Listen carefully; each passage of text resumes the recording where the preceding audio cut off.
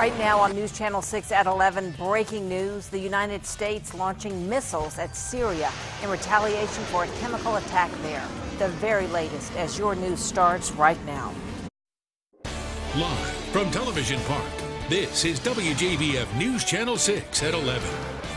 Good evening, everyone, and a special welcome to our master's guest tonight. I'm Jenny Montgomery.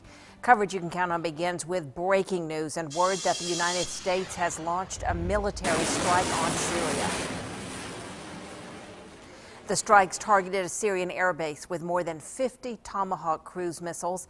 They occurred around 8:45 Eastern Time tonight, according to U.S. officials. ABC News reporting tonight that the strikes targeted runways, aircraft, and fuel areas at the base to make it inoperable.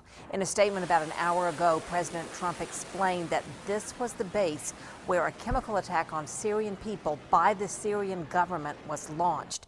He said Syria violated a chemical weapons ban, ignored the UN Security Council, and U.S. officials say this is the only planned strike for now.